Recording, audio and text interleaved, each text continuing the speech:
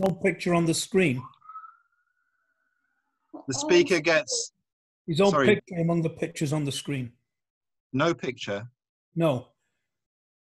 I'm not sure if I can, but I'll do my best. He's on the screen. Yeah, let me just bear He's with on me the for a screen. second. Mute everybody, mute all. Right, there we are. So Lou, you'll need to unmute yourself in a second.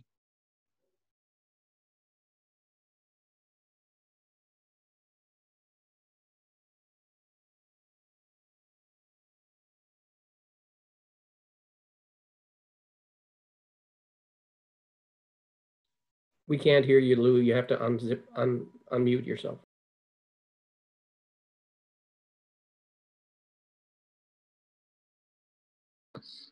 Can you see this pointer?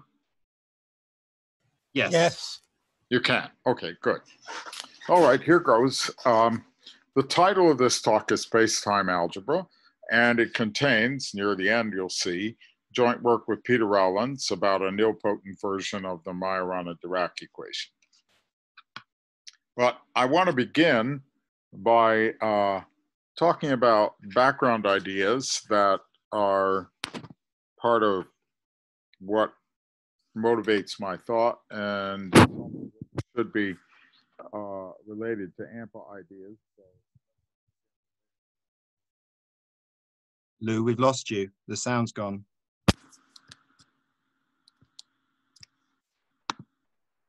There was something wrong with the way this is behaving. You can hear me now? Yes. No. Yes. Uh-huh.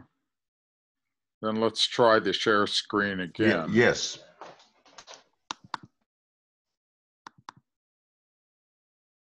You can see the screen Yes. Yes. and you hear me. Yes. Yes. And can you see this? Yep. Yes. And it's working. All right, fine, we're good. Well, let's start.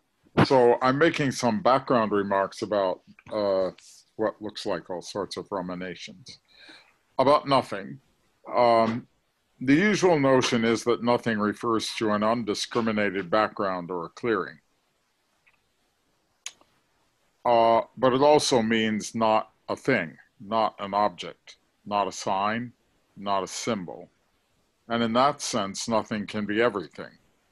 Everything not designated, everything not articulated, what comes before articulation.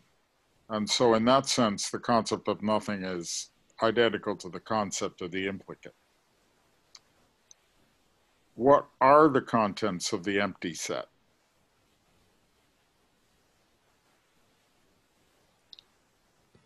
We're prepared to say that the contents of the empty set are void, nil, nothing. Any attributes here of form, containment, contents are just that, artifacts. There's nothing in that set.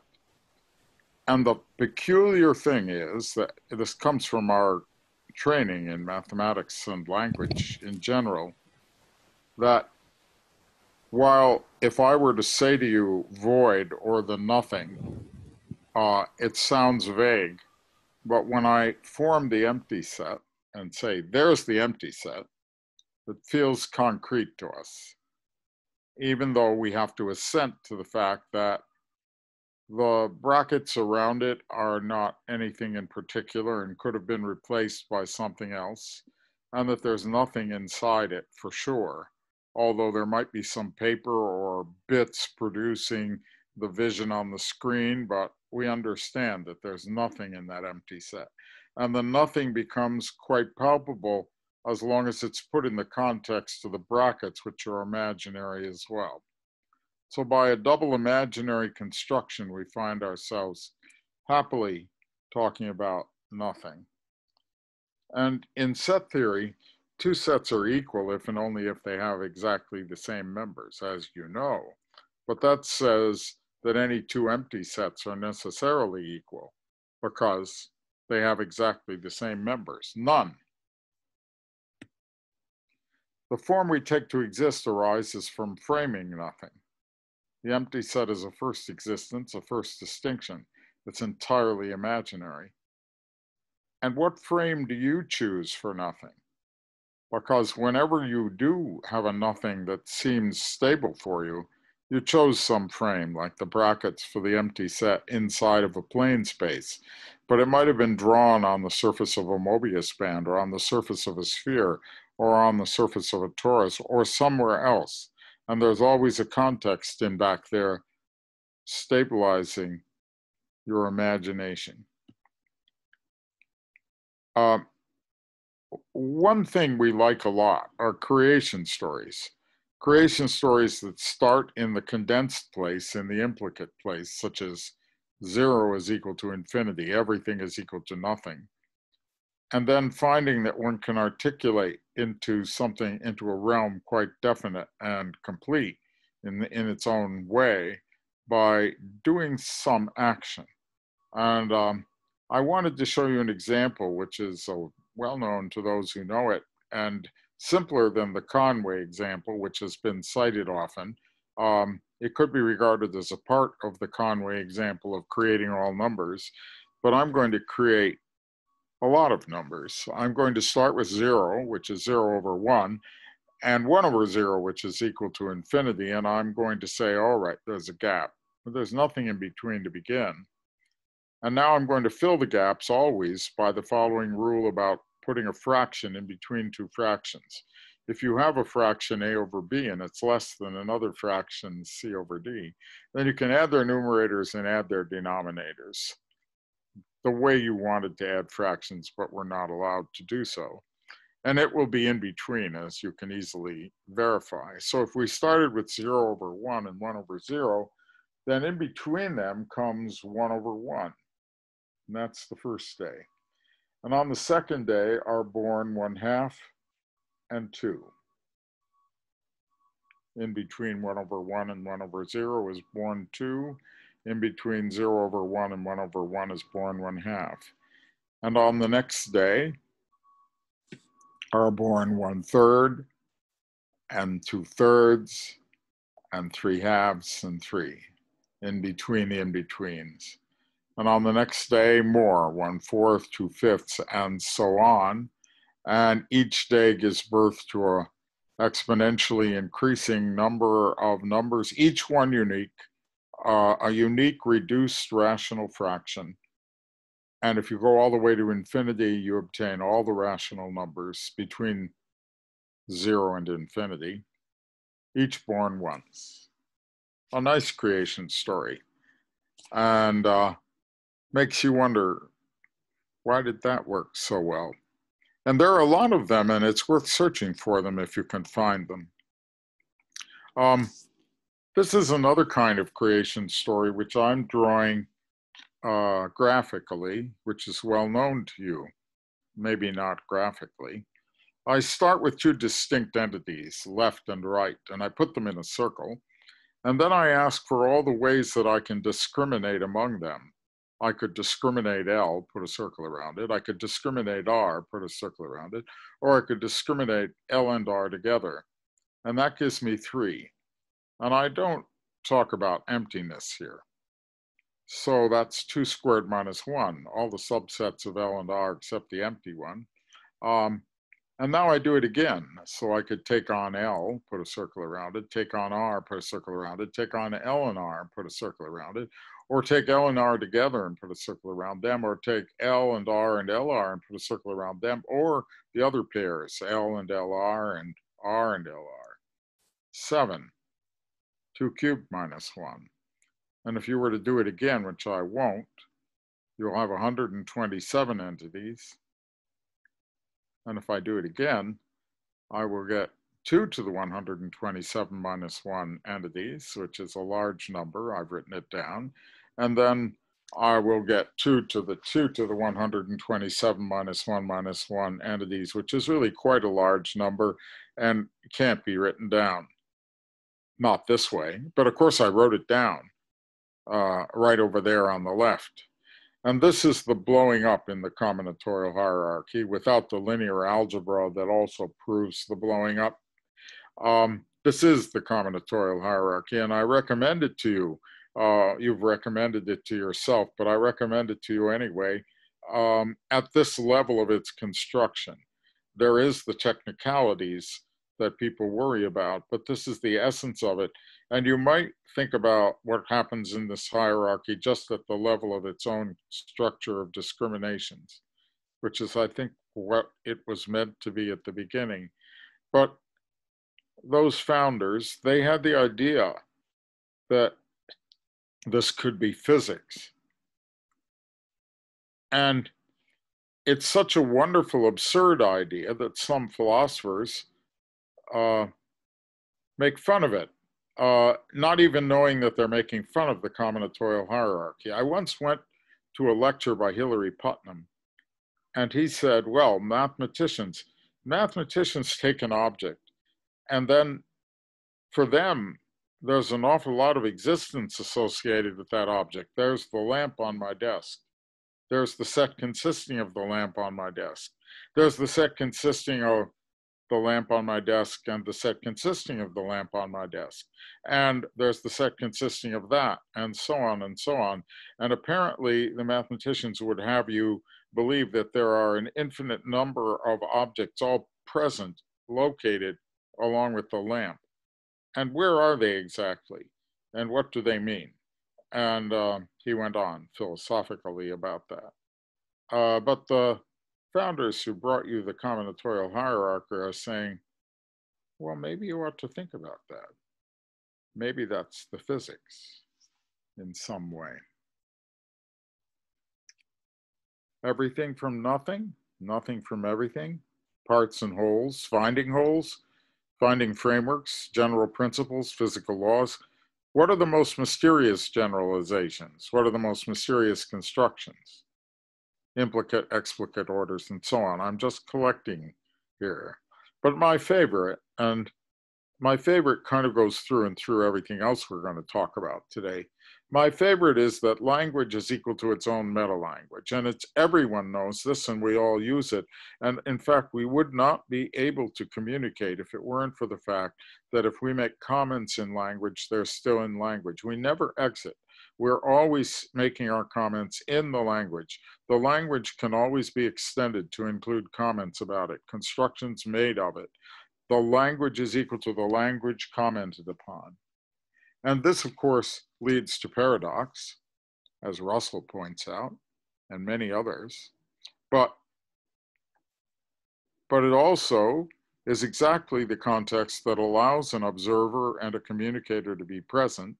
And it is the context which allows you to make the comments that are of the form, well, we shall take this particular formality and we shall put it in a box, and we won't comment on it except outside the box. And then we can begin to do certain aspects of mathematics. But maybe we forget that language equals meta-language and that you could live there. For example, suppose that I take A to the B to mean A is reflecting on B. A and B are actors. Then language is equal to language reflecting on itself, but maybe I make a formalism. A, line over A, line A meets the line B, and out comes A reflecting on B, a formalism for it. And then language zips around and meets itself and comes out as language to the language and comes back and is equal to itself. And we can represent it by a little curling. And we can make other models. For example, we could have entities.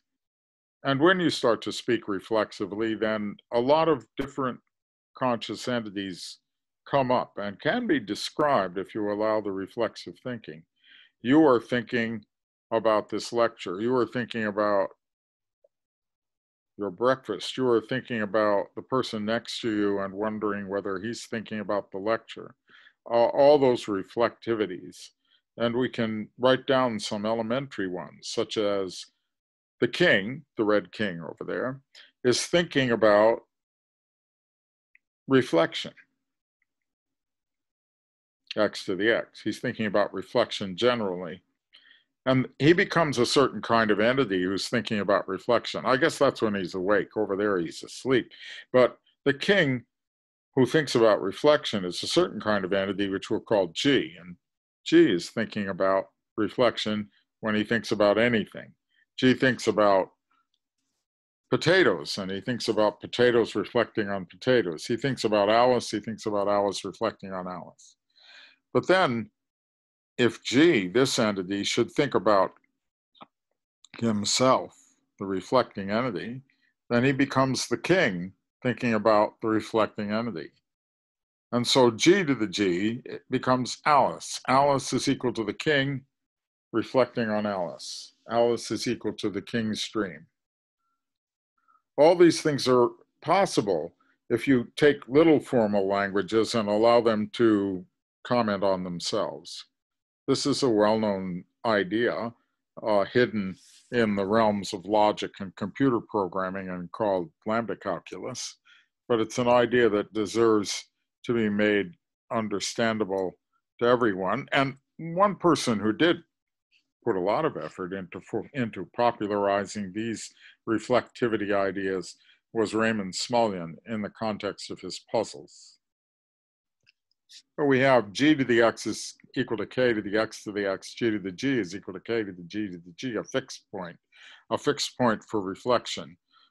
There are other fixed points, such as an infinite nest of boxes, and then that nest of boxes is equal to itself with one more box around it. Such fixed points in general I call eigenforms, and there's a famous paper by Heinz von Forster called Objects as Tokens for Eigenbehaviors.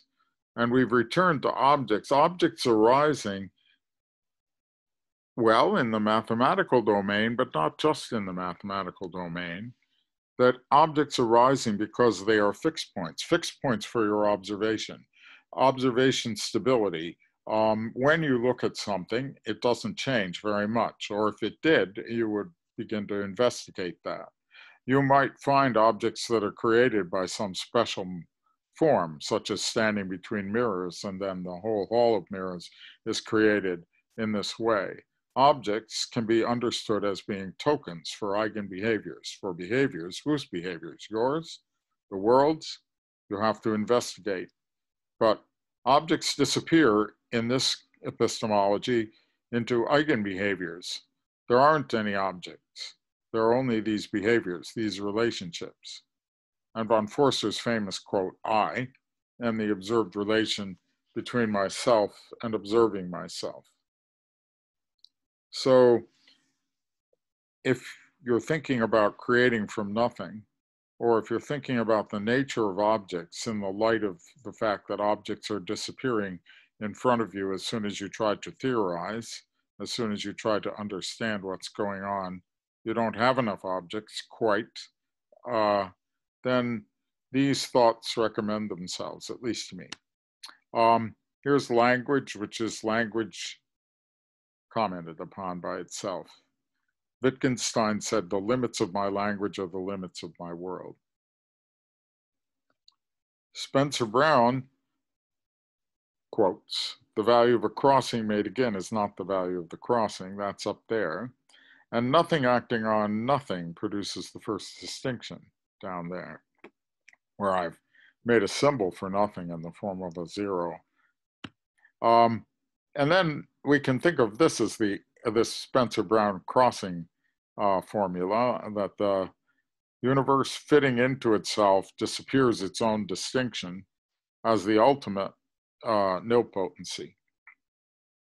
The simplest example of a universal nilpotent equation is given by the operator U on X is X cross. Here the universe is that universe of distinction created by the mark and taken to nothing by crossing from the marked state to the unmarked state. And then there's creation from nothing in a continuous background, and now we run into what I call topologicism. Logicism was the notion that you would create all of mathematics and everything it can do from pure logic, and it is a somewhat tarnished subject. Topologicism is creating everything from continuous backgrounds or from nothing, and this is my favorite one. I start with a continuous line and I let it curl upon itself a bit and slide around and it creates a particle and an antiparticle, which I have called 1 and -1 down on the bottom through continuous motions. Localized particles that can move apart.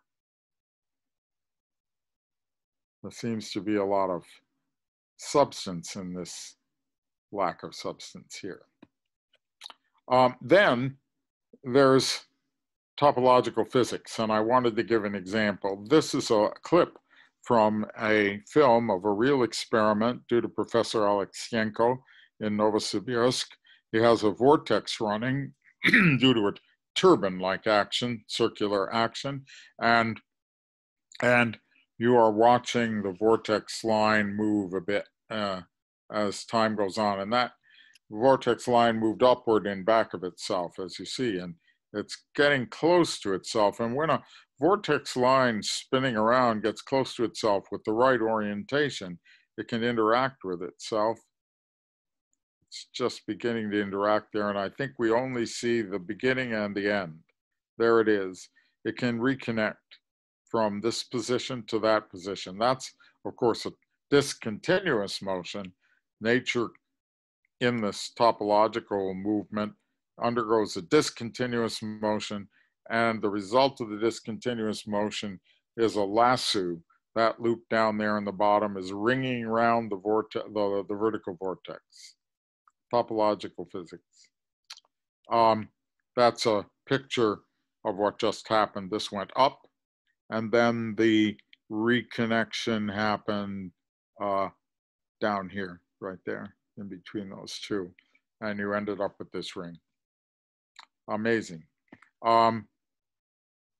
This slide is an artist's conception of braiding particles in a two-dimensional physical space. These vortices down here are particles, quasi-particles, moving around in a two-dimensional space in the artist's conception, and this braid is indicating how he would perhaps like them to move or how they have moved around and causing the braid to get twisted up.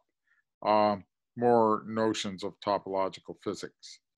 But now I'm transiting into a background for some topological physics, which is going to lead us back to nilpotency in a little bit. And that is the work of Majorana a long time ago, who had the idea that particles could conceivably be their own antiparticles. And he got to this idea by thinking about the theory of the Dirac equation.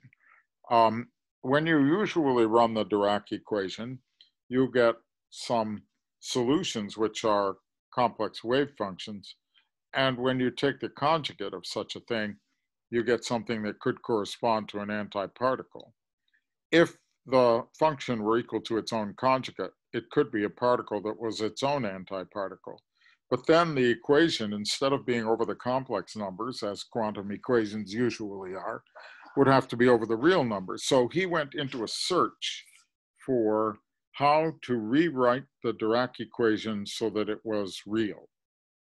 And we're going to get there eventually, but I wanted to tell you a bit about recent fantasies or ideas about Majorana fermions, particles that would be their own antiparticles. And if you took it in the most literal sense, you might draw some Feynman diagrams like this. The particle interacts with itself to produce itself. That would be the simplest universe in which you had a Majorana fermion, right? It would just interact to produce itself, bing, or it would annihilate itself. That's all that happens in this particle's universe, the simplest possibility. But let's build a little algebra here. The standard fermion, for a standard fermion, like an electron, there's an annihilation operator and there's a creation operator. I'm going to say this abstractly and then we're going to see it a little more concretely. These correspond to the fact that the antiparticle is distinct from the particle, and you have that the square of f and the square of f star is 0. This is Pauli exclusion, essentially. And then you have a special relation which has its own motivations, that f star plus f star f, it depends on the order in which you do them, is equal to 1. That's the algebra that describes a fermion, the usual one. We'll see more about it. But in the Majorana situation, you need somebody whose star is equal to itself. And it turns out, and if you were to read recent literature, Deus ex machina, people write down a little Clifford algebra like this: a squared is equal to 1, b squared is equal to 1, and ab plus ba equals 0, ab equals minus ba. The simplest Clifford algebra of 2 elements. And they say, these will be the Majorana fermions. Why do they say that? That looks a little mysterious. It's not at all like the ordinary algebra. Where did that come from? It didn't actually seem to come from Majorana's original work, which we'll talk about later. It seemed to come from a very simple consideration about, I used a U. The U is the creation and annihilation operators for fermion, our friends from the other slide. But suppose that I were to write them as combinations of these Clifford elements. Bear with me, you'll see what I'm going to do. So I'm defining U is A plus IB over 2, and U star is A minus IB over 2. It looks like exercises in complex numbers from solving quadratic equations, except that A and B don't commute. And so if you were to take U squared, I'll multiply by 4 to get rid of the 2's, then I have A plus IB times A plus IB, squaring, right? And that's A squared minus B squared, because I squared is minus 1, plus I times AB plus BA. We're doing non-commutative algebra, and A squared and B squared are the same. So this is 0. 0 here because they're the same, and here because they anti-commute. So U squared will be 0. And by the same calculation, U star squared is equal to 0. We're creating fermion operators out of the cloth of the Clifford algebra. And if you take U star plus U star U, well, that's going to be U plus U star squared, isn't it? Because U squared, when you square it, you get U squared, and you get U star squared, and then you get this thing. So what is U plus U star squared? Well, go back up and look at U plus U star. And you just get A, right? The IB goes away, and you just get A. And so it's A squared, which is 1. And there's the fermion equation. This is, of course, you can track the appearances of nilpotents as we go along. First nilpotent. There was a kind of game that's been going on here. Maybe it goes on in other places, which is bear spotting. When you walk around in Hyde Park here, you look for stuffed bears in people's windows. I don't know, perhaps you get points for finding them. So the point is that people who are trying to think about the way electrons behave recently, maybe since 2000, started thinking, well, fermions could be written in terms of Clifford underpinning, and why not work with that, right? And since those things could be thought of as particles that are equal to their own antiparticles because A star equals A, this would be Majorana fermions underlying fermions. An electron could be thought of as 2 Majorana fermions, and its anti-electron would be 2 Majorana fermions. And the way the electrons interact would be a consequence of the way the Majorana fermions interact through their algebra. Well, it's puzzling. And I'm now digressing.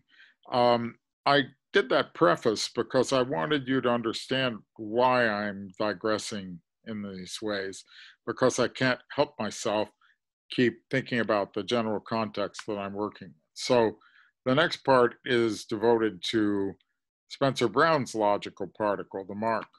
And you notice, if you look at Spencer Brown's logical particle, that it might as well be thought of as a Majorana fermion in the way we were talking about it. That is, it interacts with itself to produce itself, or it interacts with itself to do away with itself.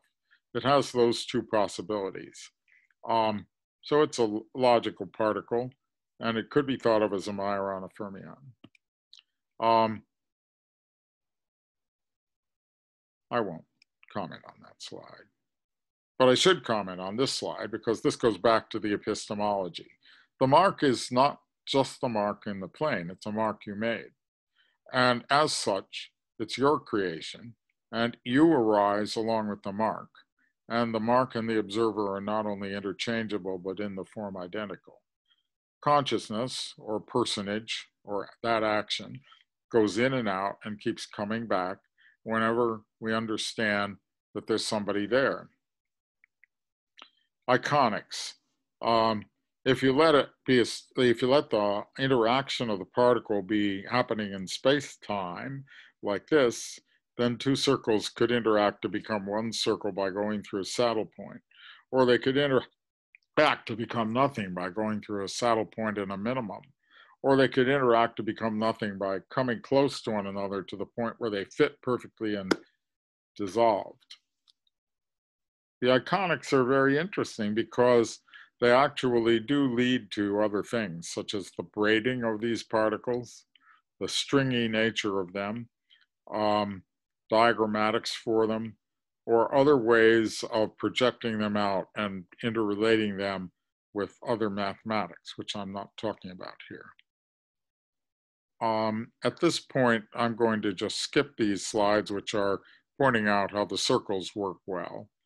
And I can't resist, though, going back to Wittgenstein's Tractatus and looking at the things he said.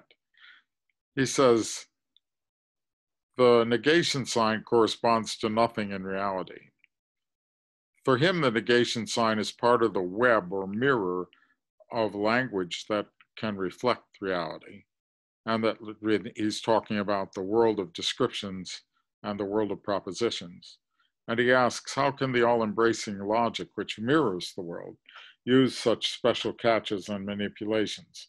Only because all these are connected into an infinitely fine network to the great mirror. Of course, as you know, later Wittgenstein removes the mirror. And even at the end of the Tractatus, he would remove the mirror by saying, whereof we cannot speak, we must remain silent. But perhaps we don't. And the subject does not belong to the world, but it is the limit of the world. I'm standing in a place of epistemology where most of these are negated, and the negation sign is certainly part of the world in the form of the distinction.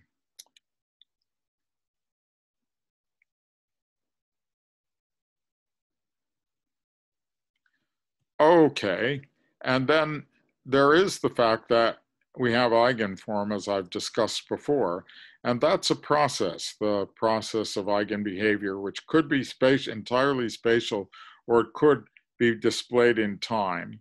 And we can see how the fermion algebra emerges from the eigenform. And I want to show you that, and then we may skip a few things in order to get to the end. But this is really quite interesting. I think of the eigenform's first production as an oscillation, as a temporal oscillation, like that. If you display it not in space, but in time, then it oscillates in the sense of being odd, even, odd, even, odd, even, like that. That's its basic oscillation. You can think of it as building up spatially, but it's oscillating between odd and even. And then that oscillation can be examined in more than one way. You can think of it as an oscillation from 0 to 1, or as an oscillation from 1 to 0. I'm examining the structure of a temporal distinction. And if you look at it that way, then you can combine waveforms or oscillations term by term, like I wrote up there, A and C combined together and B and D combined together, so that 0 and 1 combine, 0, 1 combines with itself to produce 0, 1. P squared is P, Q squared is Q. P and Q multiplied by each other is 0. The 0 and the 1 could be taken as just elemental. We haven't really reached arithmetic yet. And q squared is q, and p plus q is 1, 1, 1. And now I make temporal operators u and u dagger. Temporal in the following way, that the temporal operation eta shifted across an iterate shifts it to its complementary one. An oscillation from 0 to 1 shifts to an oscillation from 1 to 0. Time has advanced by 1 step to the right. This is cyclic time of order 2, but time nonetheless. So eta flanking a 0, 1 is a 1, 0. And eta shifted across a 0, 1 is eta on the left and a 1, 0 on the right. So now look at what happens if you took u to be p eta, the temporally sensitive 0, 1 look, and u dagger to be q eta, the temporally sensitive 1, 0 look. And you multiply au squared, and you get p eta, but that's pq, and it's 0. And u dagger squared is q eta, which is qp, which is 0. And u plus u dagger, what do you get from u plus u dagger? You get p plus q times eta. So that says that u plus u dagger squared is going to be u squared plus u dagger squared plus u dagger plus u dagger u, and it will be 1. Eta squared is 1. So the fermion algebra arises directly from the re-entering mark, from the structure of a distinction understood temporally. And the nilpotents have come back again. You get to the square root of -1 by shifting your arithmetic to allow -1. I will skip it and skip the formalisms of doing the square root of -1 this way, except for one thing. And that is when we do that, and it's the same as before, but with 1 and -1, we have 1 to -1 oscillation. And the square of that is 1. And we have the shift, which is really a comment on the language, but it's been reinserted into the language. Language and meta-language reassertion occurring here like that. And E eta is minus eta E. So we have E squared and eta squared are 1, and E eta is minus eta E. That's it. There's the Clifford algebra, and we can take it and run with it, but it's also called the split quaternions. It produces its own square root of -1. That is, if we take E eta and square it, then the temporal shift on eta flips it to -1, 1, and when it interacts with 1 minus 1, we get -1. I squared equals -1 because of the temporal shift between one I and the other from this point of view. And it means that the product of the two elements in the elementary Clifford algebra has square -1, not square +1. But we haven't quite gotten to the quaternions. In order to get to the quaternions, you need another square root of -1. Very interesting. And I think Peter could maybe make a remark about charge in relation to the extra square root of -1 that might illuminate this. I'm avoiding it here. I'm staying with the Clifford algebra and allowing my square roots of -1 to appear parsimoniously only when I multiply Clifford algebra elements. Very strange that you have to add a commuting square root of -1, apparently, to get to the quaternions. Well, I do want to skip a couple of things.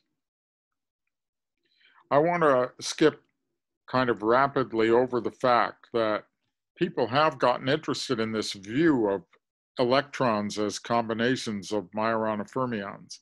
This is electrons as pairs of Majorana fermions in a paper by Kataev, which is quite a good source paper for a lot of things that came after, because now a row in a nanowire of n electrons could be thought of as a row of 2n Majorana fermions in that sense. And Ivanov, back around 2000, thought about braiding the Majorana fermions. And he discovered, people have claimed some detection of these by correlations. I won't go into it. But there is the idea of braiding the particles. The braids are the world lines of the particles moving in a plane space. So this is a plane space, and particles are moving around in it, vortices moving around in it, but over time, you see a braid. And that braid represents the world line of the particles, but we can analyze the braid topologically. And in particular, we could ask that the braids satisfy the rule for braiding in topology, that a line going under and then over in this form could be shifted across, or you can think of this line as being shifted down. The basic braiding identity in topology. We could wonder whether we could make our particles satisfy such braiding. And that's what Ivanov was studying, how to do that. And he found good formulas for making braiding representations that are of the form 1 plus the product of a Majorana times the next Majorana and divided by the square root of 2, and found that they satisfy the braiding identities and give rise to a representation of the braid group, which means that you have unitary representations of the braid group related to the underlying structure of electrons. I had best just clip this quickly because I want to get to the end. But the basic reason for the braiding is that what Ivanov put in here were those square roots of -1. They were products of Majorana entities, pairs of them. They squared to -1. And when you take 1 plus I over the square root of 2 and 1 plus another I over the square root of 2, two different I's, an A and a B, and you just do the multiplication and check it out, you find out that sigma A, sigma B, sigma A, the thing you wanted to look at, is symmetric in A and B. So it means that it's equal to sigma B, sigma A, sigma B, and there's the braiding coming mysteriously out of the algebra of the square roots of -1, out of the split quaternions. And in fact, you can construct the quaternions directly if you have 3 Majorana fermions. That's a wonderful point.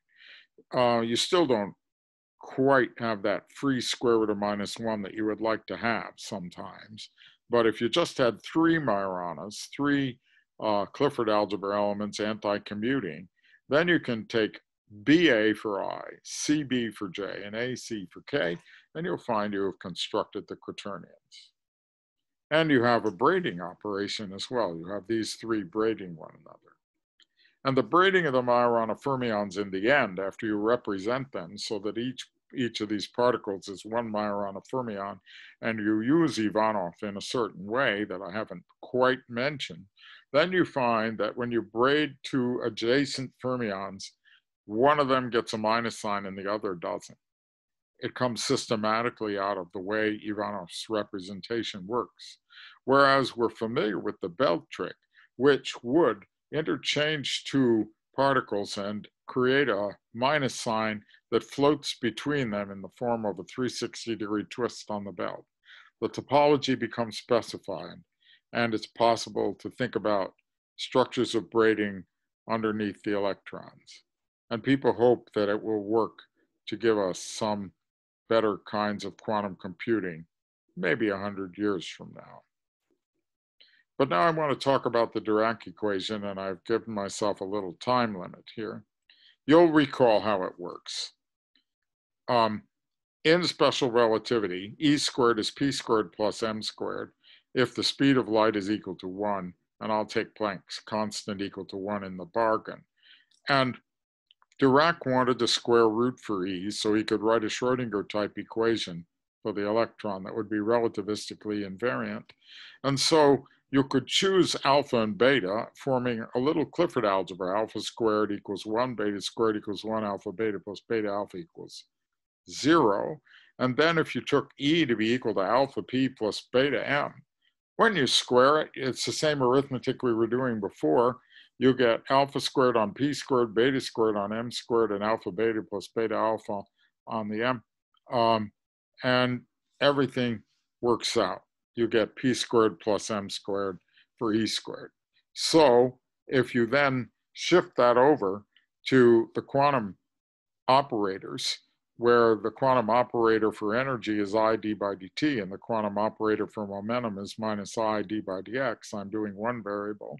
Then you would write I energy equals E applied to psi, and E applied to psi is then given in that operator form, and you get O, I d by dt plus I alpha d by dx minus beta m as the operator, which should give you 0 if you were to solve Dirac's equation. And if you take a plane wave, now I'm telling Peter's story. If you take a plane wave and you apply that operator to it, down comes E minus alpha p minus beta m, a familiar thing. And we could let delta be equal to that. And then if we multiply delta by beta alpha on nilpotent, beta alpha is that square root of minus 1, created out of the Clifford algebra. Beta and alpha interchange when we multiplied by them, and now you have the coefficient of the E squares to minus 1, the coefficients of P and M squared to 1. So you get E minus E squared plus P squared plus M squared, and everybody anti-commutes, so the other terms go away, and there's the fundamental nilpotent. That means that if we just shifted the Dirac operator by multiplying it by a beta alpha, then we would get a solution to the Dirac equation of the form U times the plane wave. Now, I have unfortunately repeated myself here, but just go to the bottom of the slide. The new operator applied to the plane wave gives you U psi. And so if you apply it again, you'll get U squared and you get 0. So we have a direct solution to the Dirac equation in terms of the nilpotent U, and the nilpotent's algebra itself contains lots of wisdom about the meaning of the fermion, which we are not going to go into, but that's what Peter was talking about yesterday in great detail. And what about the fermion algebra? Well, the fermion algebra appears because the antiparticle could be taken as reversing time, which will reverse the coefficient on the nilpotent, and then you will have the nilpotent for the electron. The first nilpotent is this one. Well, it's a two-dimensional electron. And the nilpotent for the conjugate is one sign change. These guys square to 0. And when you figure out U star plus U star U, it'll come out 4E squared in this case or something. I didn't normalize it to 1, but it all gives you a fermion algebra. It's the same story, but coming out directly from the nilpotents.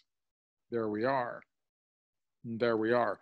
But now the Dirac, I shouldn't rush. I'll just use 10 minutes and do this.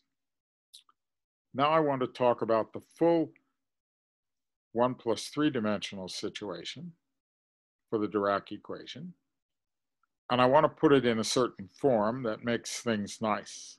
So we're going to reformulate in terms of what I'll call space-time algebra. And by space-time algebra, I mean a Clifford algebra with generators 1, 2, 3, 4, so that the first 3 square to 1 and the last one squares to minus 1. And they anti-commute. So the generators fit into the Minkowski metric. If you were to, I unfortunately use P for a point, but it's not momentum. If I formed x E1 plus y E2 plus E3 plus T4, then when you square that, you get x squared plus y squared plus c squared minus t squared. So that should make you feel at home with this algebra, space-time algebra.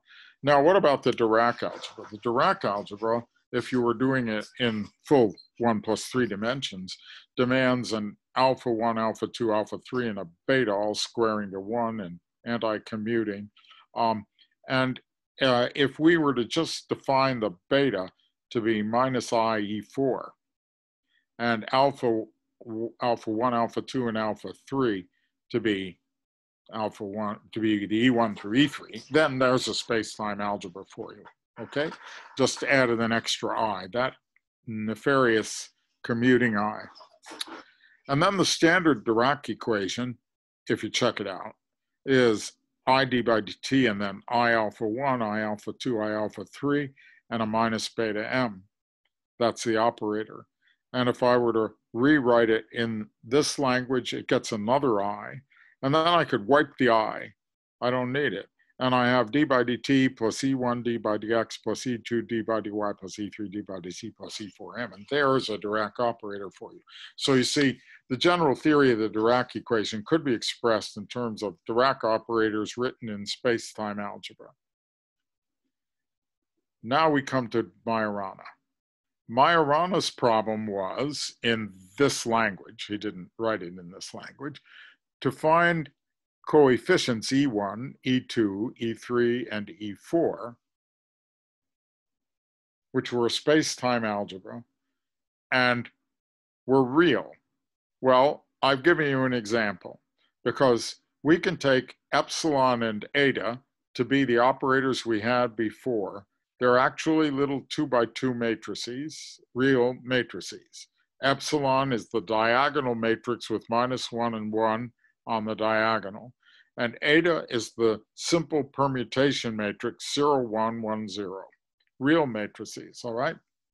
And they satisfy epsilon squared equals 1, eta squared equals 1, epsilon eta equals minus eta epsilon. There are iterants. And epsilon eta squares to -1. And then we take another copy, and those are denoted by eta hat, epsilon hat, and those copies commute with each other, but they're non-commutative in their worlds. And then we try to find a space-time algebra restricted to these real Clifford algebra elements. And here's the solution. This is actually pretty much the one that Majorana wrote down. You see that each of these squares to 1, except that one, which squares to -1. And they all anti-commute, as I'll leave you to check. So there's the space-time algebra, and there's the Majorana-Dirac operator. Now, what about nilpotency, and what about other solutions? Well, first of all, nilpotency corresponds to this. In the interest of time, I won't double check it for you except to show you something, but this is the general form for what will be nilpotent. You need somebody whose square is -1 to be constructed, so that when you multiply across by it, then you will get mu d by dt and a new space-time algebra over here. Then you will have a nilpotent Dirac operator, and the whole story goes through as before. So we can have nilpotent Dirac operators for Majorana. And here's the example, the one I wrote. If I multiply by epsilon eta, I best not do it for you, but it's written out in the slide. If you multiply by epsilon eta, you will see that this guy turns around and becomes a space-time algebra all over again. And in fact, if you do the intense little exercise of figuring out what kind of space-time algebras you can get this one, and you can get a couple of other types. So there's this texture of little space-time algebras that are informing the Majorana equation. And now you're at the limits of the research that Peter and I are doing at the moment. We're in the process of writing a paper about this, and we haven't yet understood fully what the import of the existence of this very definite collection of algebras on the Majorana equation means. But this is an exercise in that direction. You see, it's a real equation, but you can get some complex solutions. You put down a plane wave and use the nilpotent method and write down a complex solution, and you will get some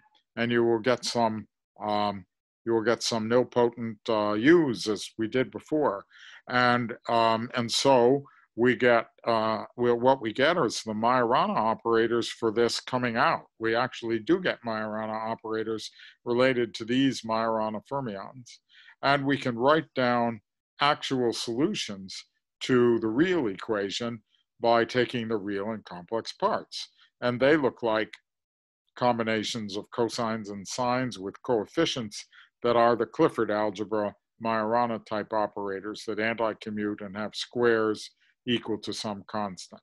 So it turns out in the end that those Majorana operators that people have been calling Majorana operators are actually related to Majorana's original equation.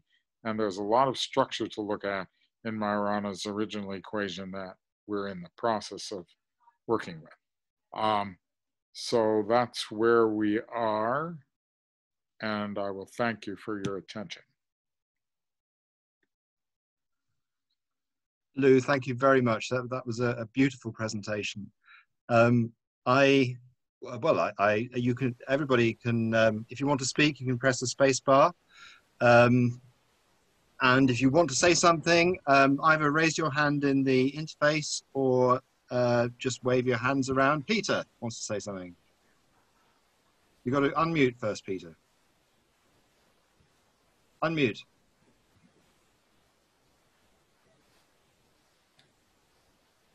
Hang on, let's sort that out.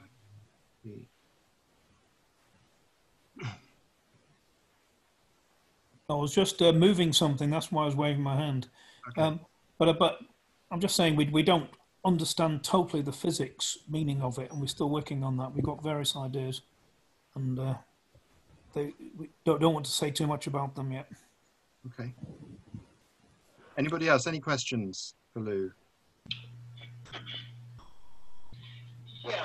I'd like to say something. It's Mike. Yes, Mike? Mike Manthe. Lou's stuff about Majoranas is looking a lot like what I have. I figured out that what I have been doing is I've made a complete combinatorial version of all this, where 3 plus 1 is not taken as primitive, but rather a hierarchy made out of Feynman diagrams, basically. And so I have the Majorana, I have all of these things, and I recognize a lot of these forms, especially the electron thing you had there, which is shows up as, I mean, I get the same electron version as you do. So I guess my question is, it seems to me that what I have should equal what you have, because you're just on the other side of the 3 plus 1 divide. Do you not agree with that? Oh, well, it may well, if we look carefully at what you have and what we have. What you're noticing certainly is that what happens in this way of looking at fermions is that one is focusing on the algebra. The algebra meets the continuum in the sense of u times e to the I something, which is a continuum. So the continuum and the algebra are separated but can be recombined. And over on the algebra side, everything is combinatorial. And one is looking for different ways to combine the algebra to correspond to particle interactions. And I think you're thinking in a similar way with concurrence as your guide to understand how the interactions are working, right?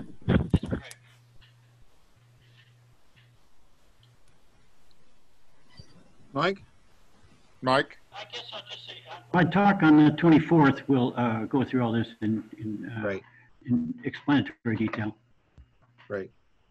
I'm out. Okay. Any other questions? I had a question. Yeah. In the full space-time algebra, there is not just the generators, there's also the higher graded elements. And I was interested, could it be that this extra square root of -1 is the pseudo-scalar element, the highest grade, which is the product of all of the lower grade elements together? That's right.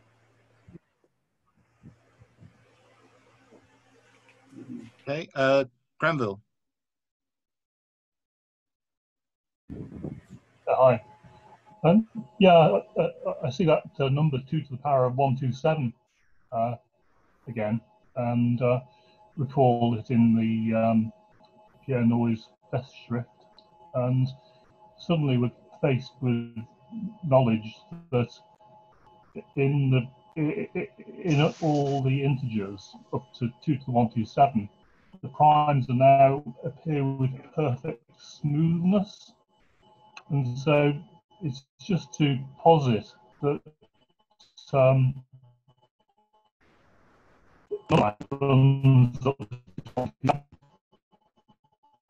Sorry, your voice is breaking up a bit.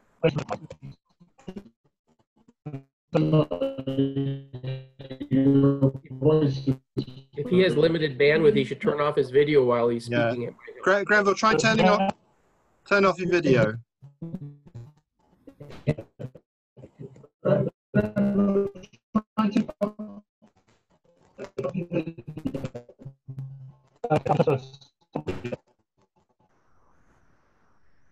Yeah, we have knowledge now that the primes so Write it down, Granville. parallel source of I like it from the presentation. Yeah. Granville, yes. Just write Yeah, the question.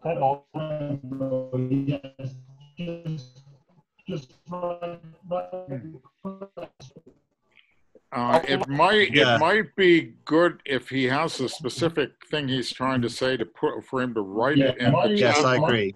Yeah.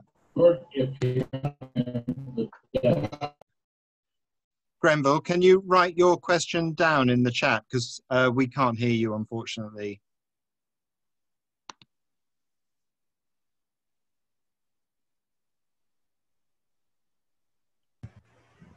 I could ask one more question in the meantime. Yeah, sure. Go ahead. Yeah. Yeah, sure. Go. Okay, and this is a slightly challenging one, but you work, Lou, beginning from the laws of form distinctions through the re-entering mark to create the iterant oscillation, and you build that all the way to the Majorana fermion and then to the Dirac equation. Would it be possible to make this completely constructive in the sense of creating a law of form circuit?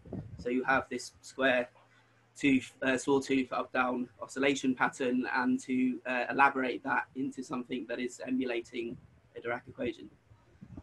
Sure, if you allow that your circuits have self-observation of the widest possible kind.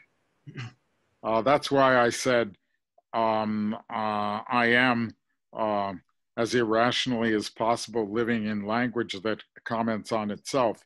And up there, everything is fine. The circuit is observed and everything works fine. And then the question you're facing is one that may be very, very hard, which is how can I make a cut of the right kind that will have over here some kind of a mechanism, observable object, which has all these nice behaviors, like the kind of consciousness that's needed in order to make that circuit work.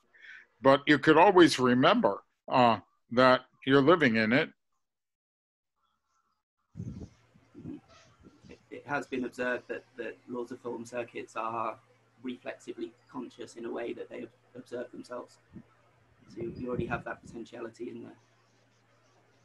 Well, you know, every time you try to make a little formal model of reflection, and then you want to make it in the usual way, which says, okay, it's over here, it's a formal system, I'm here, I want it to behave nicely.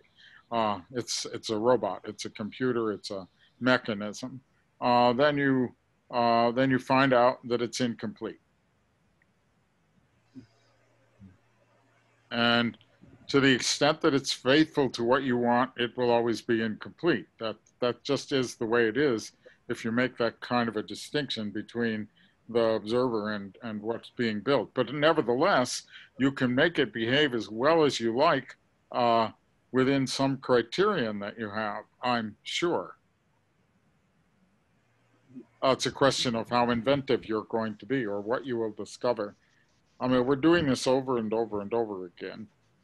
It's just helpful for one's sanity to remember that it's already built, what you're trying to build, but you just don't know how to build it, and it might not even be possible to build it.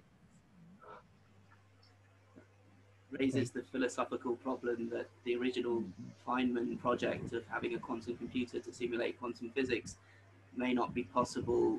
It may not be able to create that simulation in isolation. Right. So there, what problem did we run into there? Quantum computer. It isn't like building conscious computer, but it's building a computer that is so sensitive that it can handle quantum processes, but is so protected that it will not get decohered. And this problem is not solved yet, but it will be solved to various degrees of satisfaction by the people involved. It will. Lou, can we go back to Grenville's question, which he's written down? I don't know if you can see it. He says, we now know that the primes appear with infinite smoothness and regularity to 2 to the 127 and beyond. So in a universe of size 2 to the 127 or 10 to the 38, we have some objects which we can now algebraically manipulate.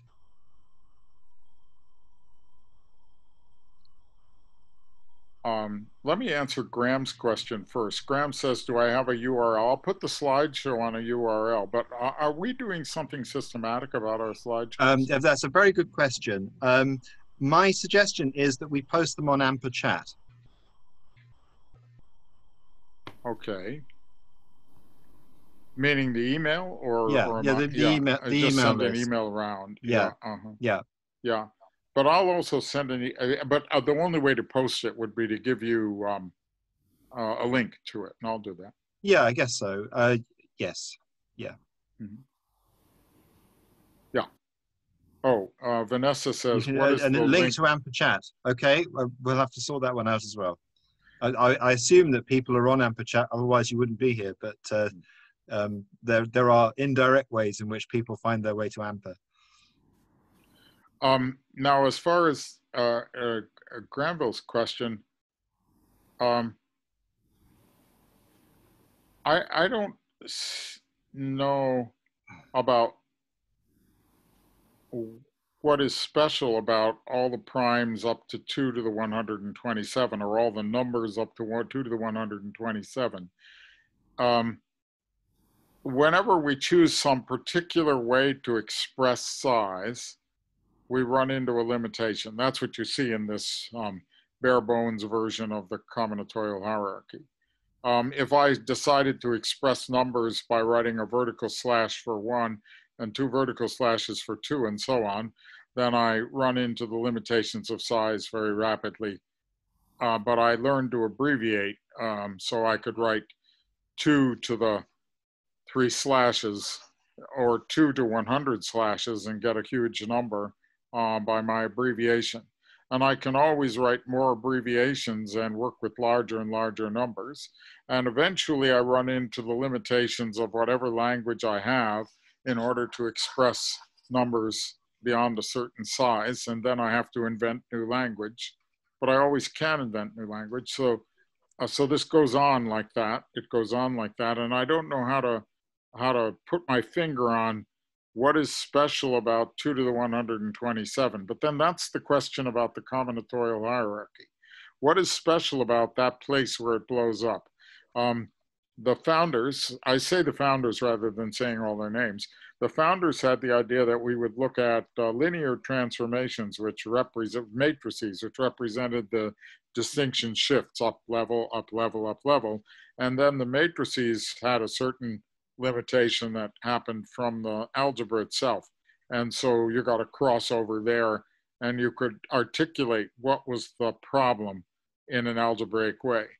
But I'm advocating a freedom of expression with regard to combinatorial hierarchy, in that if you just take what I said as the basic combinatorial hierarchy, then why not think about discrimination in that kind of framework freely, rather than trying to follow some previous lines and see what you get. So then Grenville's question is very interesting in that it's asking, well, what is special about all the numbers that are happening below that level, all the entities that are happening below that level?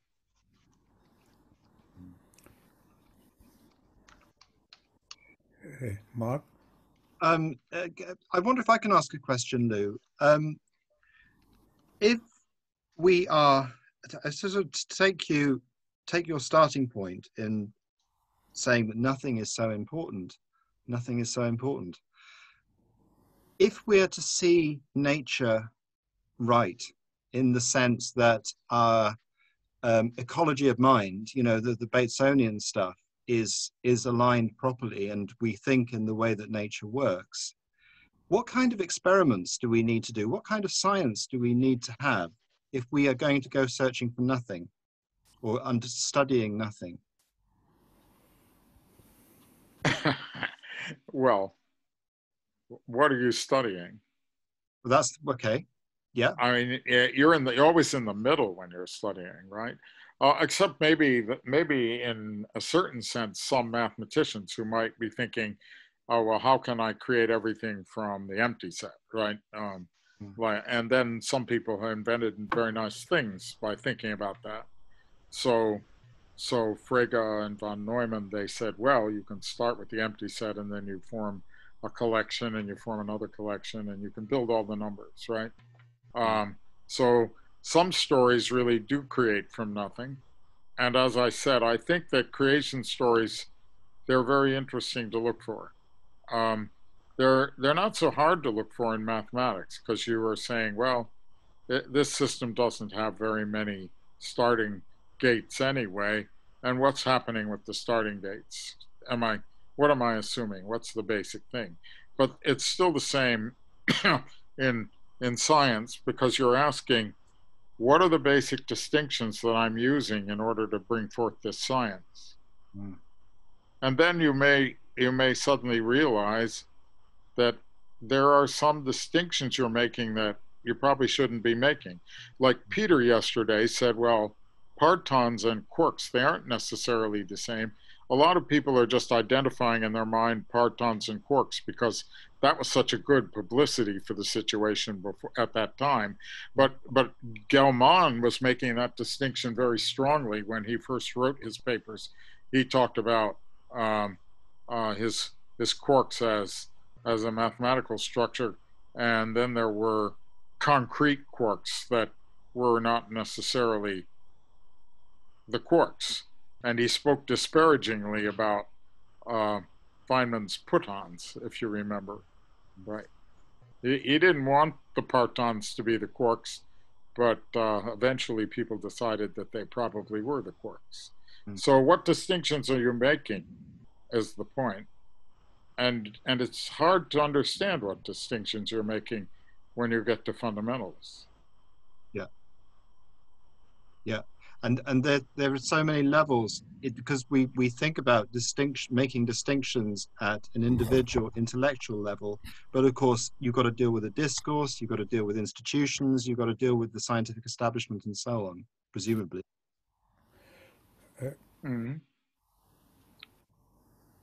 Dino has a question. Oh, yeah. Yes. I would like to ask you about the just beginning of your lecture. When you when you said that language equals meta language. So I'm well. I agree. I agree, and probably what I'm going to say tomorrow is just a very vague reflection of what you said properly today on language. But I wonder whether, for instance, in logical terms, take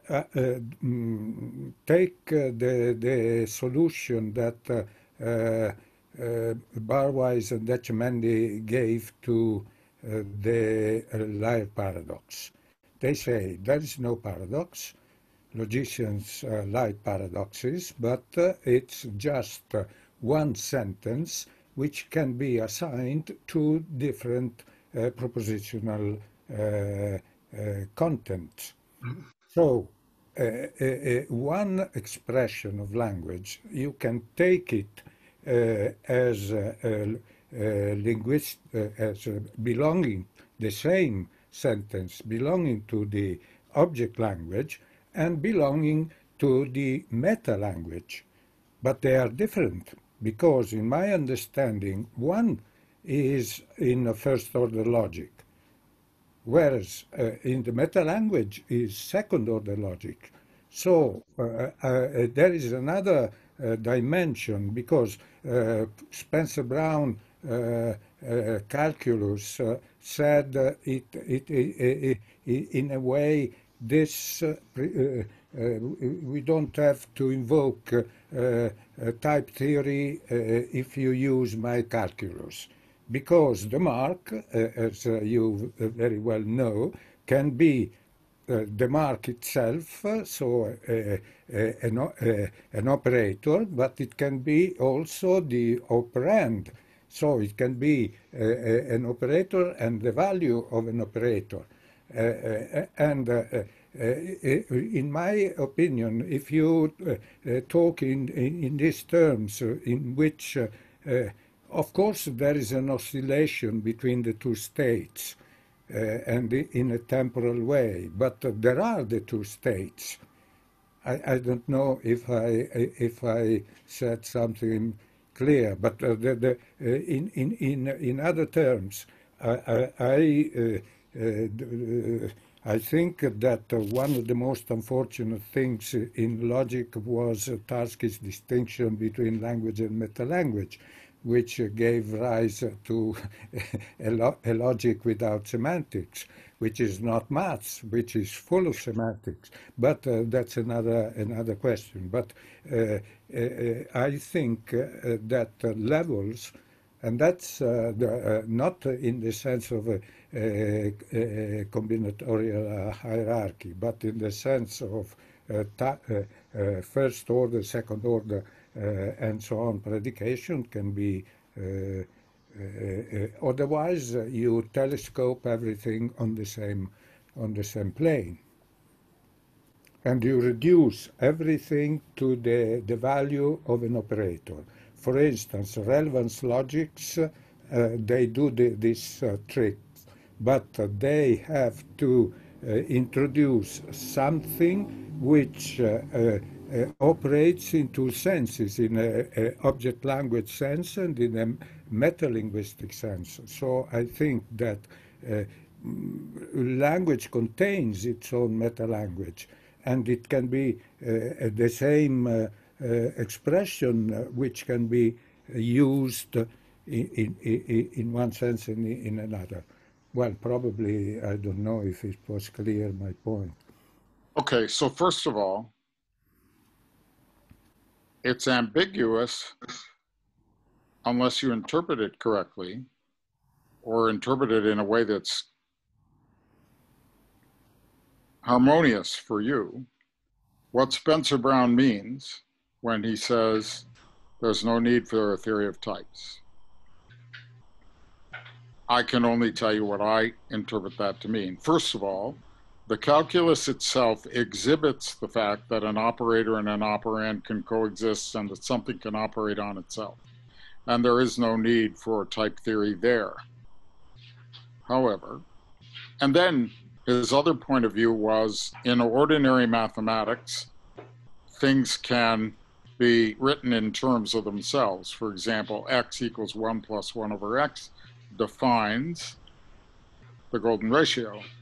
And so the logical dictum that you shall not define things impredicatively is not quite true about ordinary practice. So how do you become clear about this sort of thing? I say you become clear about this by understanding, first of all, that you already know that you can comment on anything that you say, that meta-language and language are identical in practice. Then you also understand that if you do not make some further distinctions, you can run into things that you don't want, so you make them. So for example, you decide, as Russell and Whitehead did, that you will never define a set in terms of I mean, you will always define sets in terms of previously labeled sets, right? You adopt that one way or another. Mathematicians don't use a theory of types, but they do say generally, whenever you make a definition of a set, it should be in terms of things that have already been made, right? And you avoid paradox that way. You make some rules, you make a game, and you hope that your game is consistent, but you never really know if the system is rich enough, whether or not the system is consistent. The only way you will ever prove it to be consistent is by using a larger system. We know all these limitations. So we found out a lot about the game of making a distinction between language and meta-language in order to keep things in order. And we understand that it's very important to be able to do so, but that there are limitations to our knowledge of what goes on once we do it. So, so that's what I take to mean that there's no need for a theory of types. There is often a need for types. I see. Yes, yes. But for instance, you mentioned lambda calculus. Lambda calculus uses types, or doesn't it? So if you do lambda calculus freely, you write down the Russell paradox immediately. That's fun. But then how you handle paradoxes depends on what you want to do. There are a lot of different points of view about handling the paradoxes. Yeah, yes, yes, yes. But my point is, for instance, in logic, the deduction, the so-called deduction theorem, you have a sentence which you can take as an asserted premise, and you can take it out as a rule. For instance, the distinction between an axiomatic treatment, demonstration, derivation, and natural deduction derivation. There is a difference. It maintains natural deduction. Yeah, of course. Natural deduction. You set up games that are informative for your purposes. Yes. Right.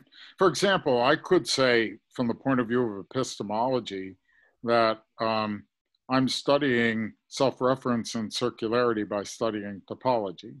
But it's a harmless remark, at least it's a harmless remark if I keep on playing the game of topology in the usual way, which is, oh, over here are all these circularities, and I don't think of them as sets that are paradoxical. They just are these cycles, and I'm using cohomology or whatever to understand these cycles, and everything is just fine. And then on the other hand, I will walk into someone whose epistemology is different, and then I begin to be a little disturbed by what he's doing. Maybe a Diego Rappaport who tells me that everything should be thought of in terms of the Klein-Bottle epistemology. Well, then I have to think, well, do I accept this epistemology, or what is he really saying? He's crossed the boundary between looking at topology in my preferred objective way into the personal relationship idea, and then you have to sort it out. So mathematicians are generally quite careful about saying, well, we're obeying these rules, we are keeping track, and that's natural. We have to do it. So we have to make these distinctions between the language and the commentaries on the language, and then we can also, if we really understand what we did, let them go and freely talk about what happened across the boundaries. Okay, thank you. Okay. If we had a coffee break coming up, I'd be hurrying people up to, but there are 4 questions waiting. Yeah, there are. Let me look here. So Wolfgang has got... Okay. Of course, as some of you know, I'm very interested in the physics of consciousness, and quite frankly, whenever I see these wonderful, and I'm trying to learn all this good stuff, in my view, the symbols you guys are writing down is simply a reflection. If there is to be a model of reality, it is not in the symbols, but it is in the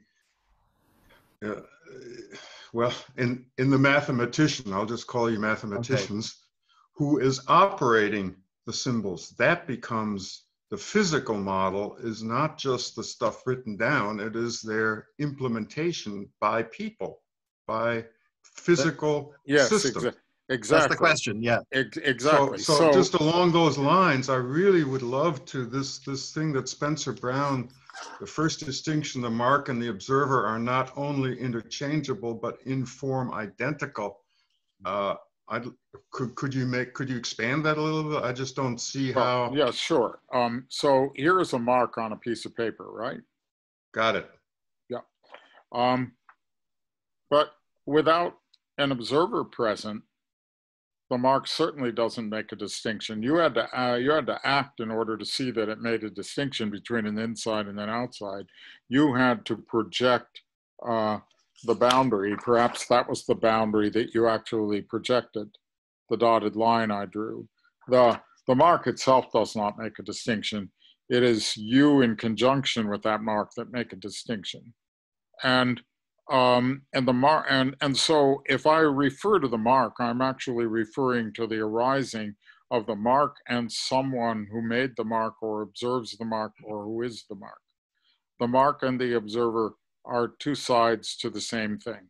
So you could take it as a symbol of neutral monism, which says that consciousness and the world arise out of the same implicate. Well, so basically you're saying when someone is talking about a mark and then generalize it to almost any mathematical symbol or any logical symbol, that we're always actually talking about the combination of the thing that we see plus the system that's doing the seeing. So we're talking about a larger. That's right. I'm saying that, but of course, if you were writing down a symbol that referred to an electron, then the story is much more complicated. You could take your symbols personally and how they interact. And it might be that in your working with the theory, the way the symbol system itself is working is very important. But it also is in your mind that there is this train of possible things that people do in the world that they call observing electrons.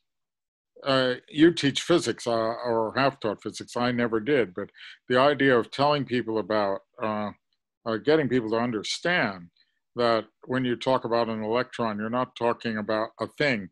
You're talking about all those actions that give rise to the fact that it has quantized charge and so on, all those experiments. It's all of that that you're referring to when you write down the word. Yeah, yes, of course, but that's often lost. I mean, you're not going to teach that to no, but you have to teach. But when you ask yourself, what am I actually doing with the language? Then all that's present, although you can't hold it all. So you have a tendency to just look at it as symbol manipulations or not, right? But you can't hold the whole reference so easily. Right. Okay, so the next. In some ways, this reminds me of the conversation we just had about meta language, because if I wanted to build a machine that implements theory, I would always have lots and lots and lots of symbols that only refer and only produce other symbols. But every once in a while, you have to have an I/O, an input-output portion of your machine. And it's at that point where you have a symbol meaning something that is I'll just call it a physical sensation that I would call a thing. You know, like there's this screen in front of me is a thing. But, you know, inside myself, in order to get to that point, there's lots and lots of internal calculations going on. And at some point, you have to hit the I/O, input-output of a machine. Or of yourself. You may be going on privately in whatever way you do, and then you say, "Oh, I have to tell this to Dino. How am I going to do that?" Right. Yeah. I'm going to have to hurry you up a bit. So we got Vanessa and John, if you can both just try and keep it brief, I think. And yeah, so Vanessa.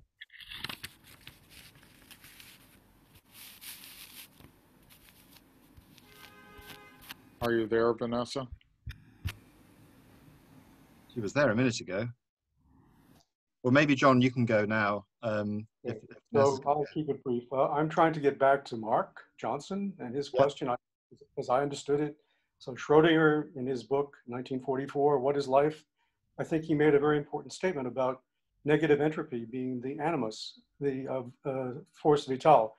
And I think that's zero. That's the nilpotent. So in our Zoom, Mark's Zoom that I participate in, we talk about that a lot. So I thought, Lou, maybe you could address that, because I think that's the nexus between what you're talking about and what I'll be talking about on next Tuesday. And that is that, and as I said yesterday, the explicate order only begins once life begins. And so there's that interface between the animate and the inanimate, which is the dialogue that you're talking about. Maybe you can comment.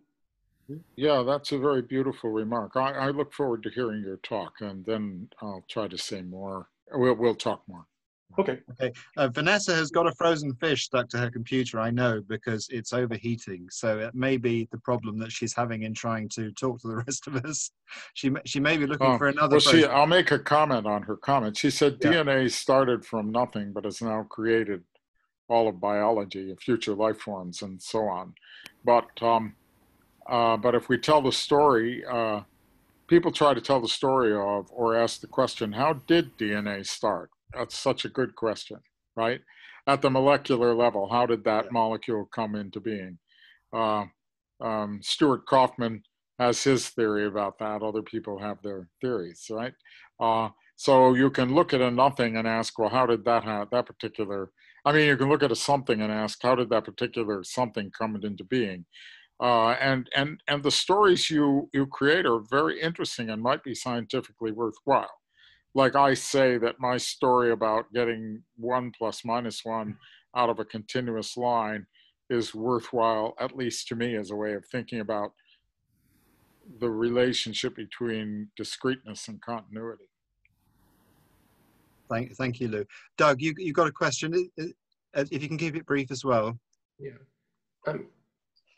Part of the stuff that I'm working on is concurrency and like parallelism, and especially in an environment where you might not have space and time yet, you're looking at concurrency. And the question is, language, I always see, so it's a comment about language, you say language and meta language. Well, language, a lot of times when we talk about language, we're talking about sequential language. So what happens if you have concurrent thought, kind of like if you're in this Zen state or, oneness state, it's like a concurrent state. It's not sequential. In fact, trying to turn it into sequential language is really hard because we don't have words to do that, and words are sequential. So maybe you could comment about what kind of language you're talking about, sequential language or this more like concurrent thought pattern, which is much bigger than sequential language, and because it talks about time. Yeah, I would take the largest bite I could. The languages that we know in mathematics that have concurrency are geometry, right? Think of elementary geometry and think of your experiences in it. Everyone has had the experience of doing exercise in geometry, and you're looking and looking, and then there it is, right? And then you can explain it. Oh, this, and you draw this line and this and that and so on. But the thing comes in as a whole, and you understood it as a whole, and you were able to bring it forth. And we know this is certainly part of our heritage of being able to think, of being able to be conscious.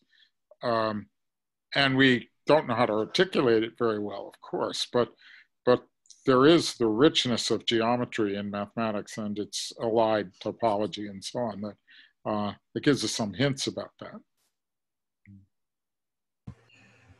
Okay. Can I add sorry? Can I add something to this last chain of thought? Yeah, sure. Yeah, just very quickly. So when we were talking about language and going to meta language, I had in mind Lou's construction of I from the reflexive equation x = -1/x. And if you take that to the limit, then you get the square root of minus 1i out of an infinite process. So when you talk about a sequential language, a computation, if you think about having that refer to itself reflexively, and then at some point in the limiting process, you get another dimension pop out, which is the complex plane of having this square root of minus 1. At that point, you have geometry, and you have concurrency, and you have conscience, in the sense that you can look at something and see an angle between it. Yeah, well, what happened in the limiting process there is that at the limit it fitted together, right? Think of the infinite nest of boxes. You have the concept of the infinite nest of boxes, which has the property that one more box didn't change it. But it's your understanding that one more box didn't change it. You didn't have to go to infinity. You at some point you accepted the fact that this allowed you to say that one more box didn't change it. So you don't require an actual process. You just require the understanding conceptually that you'll get to a point where you never constructed the infinity of boxes. That's what I'm saying, right? The infinity of boxes just became a symbol for you for something which didn't change under one more box. But my main point was that this creates a new dimension, so that things are no longer strictly. That added a new dimension, however, right? Because if you had a finite number of boxes, then it would change.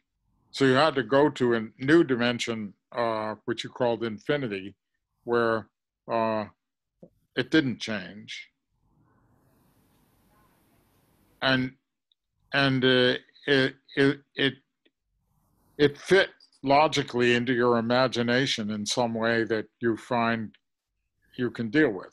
Other people don't want it, right? They say, I don't believe in infinity. I don't believe in infinity because you can't construct it. But let me give you an example of the fitting. This sentence has 34 letters. That may or not be true, or not, but I think it is. All right. That's an example of it fitting. It just fit, right? If it's true, right? This sentence has 34 letters. This sentence has X letters as an operator, and it happens to fit itself perfectly at 34. You can't get there by a limit. Right, you don't get there by taking a limit. You got there by it fitting. But I wanted to posit a parallel thing with respect to formal logic, where you have this hierarchical thing, such as first order, second order, or Gödel's paper on the lengths of proofs, where the expressivity increases at each level of the hierarchy. You can be more expressive when you have a language that talks about the lower order language. But eventually you can take the same conceptual process where you collapse that hierarchy and you say the language equals the meta language. And we have that, any formal logical system can be expressed in ones and zeros, but at the level of the substrate, it's all the same. So I'm suggesting that you can have a formal hierarchy and still imagine it collapsing. And that's what we see in laws of form, where you can go from the primary arithmetic to the primary algebra to a predicate calculus, but it's still on the same level, it's in the same substrate. Yeah, and it depends on what distinction you might want to make. Like if you take a stack of marks, right, a nested marks, right, then it will collapse to either even or odd, right, marked or unmarked, right? But if it was counting that you wanted, then maybe you want to make the stack of 1 different from the stack of 2, different from the stack of 3, and so on. And so you play a different game. You institute a rule that says that they're different. And then you have them. You created them by making that distinction, by adopting that rule. So I think the conclusion is that having language equal meta language induces a subjectivity, a way of seeing the same substrate pattern from multiple perspectives, or having a different interpretation on it. Laurie, I mean, when I say, as a question of what you mean when I say equals, right? When I say language equals meta language, I mean I mean, you can always understand that a comment is part of the language. And if you wish, you can make a distinction between your comments and the language. No one said you didn't have the right to make a distinction. You have the right to make a distinction, and you have the right to unmake some distinctions. I problem with Russell. Okay, look, I want to say to everybody here, we have some slots for presentations in September. Please do give us a presentation, because yeah, sometimes it's easy for questions to sound like presentations as well. And actually doing that as a proper presentation would be a nicer way of doing it in a way. Look, Lou, I don't know what to say. I thought your presentation was quite moving in a way, and your slides are exceptionally beautiful, particularly at the beginning. I've never seen anything like it. And I just want to thank you, because it's been a real privilege to be able to sit in this session and listen to you. So thank you. Thank you. Enrico's got a question, quickly. Okay, Enrico? Enrico? Oh my goodness. No, are you sure? If you want to close, okay. Well, I'm hungry, that's all. But maybe on, no. I can make a question, and maybe we can leave the answer floating in the air. You know, so I understood that 0 can be both a number or a symbol. You know? And sometimes it is a number, sometimes it is a symbol. And my question is, who decides when it's the right time for 0 to be a number and when it's the right time for 0 to be a symbol? Because put in this way, it seems that there is something, I mean, an entity higher in the hierarchy that may decide 0's behavior. I mean. Well, I think the simple answer is that you decide. But of course, but suppose it was me, and I'm about to give a lecture to the topology conference, then there are a lot of things that I would be implicitly assumed to be taking on given, right? Like any constructions I made would be assumed to be in the normal frame of forming sets, for example. And if I started talking to them about epistemology, they would be amused and wondering why I wasn't talking about the topology problem. So of course it's my choice, but I'm just talking about a social situation. It could have been talking to your relatives. What do I say in a given social situation? Which distinctions am I going to dispute? If I talk to my relatives about American politics, I mean my wife's relatives about American politics, perhaps, then I would speak quite differently than if I talked to my relatives about American politics. So it's always a personal choice, but it's usually mediated by the social situation. Yeah, but there is something special about 0 because it's not the same with the symbol of infinite, you know. 0 is basically the only number that has this kind of ambiguity, you know, and it's an ambiguity that depends on the person that makes the distinction, you know. There are a lot of thoughts you can have about 0. Let me give you. I'm sorry. Let me interrupt for a second. An old friend of mine, Joe Staley, he used to say, 0 times 0 is not equal to 0. 0 times 0 means 0 zeros, which is nothing. So 0 times 0 is nothing, not 0. Okay. That's a completely valid train of thought, is it not? Yeah, sure. No, I think. But should I tell this? Should I tell this to my arithmetic class if I had one? Yeah, no. Maybe it was just another way to phrase the same question about language and meta language. It was just a different way. Yeah. Maybe. We've got plenty more days and indeed weeks to talk about nothing, and I hope we do. But thank you again very much, Lou. Dino is going to talk tomorrow. Dino, very briefly, just give us a quick introduction to what you're going to say tomorrow. Oh, yes, I shall start from an historical. I am an historian, after all, an historian of philosophy, and from a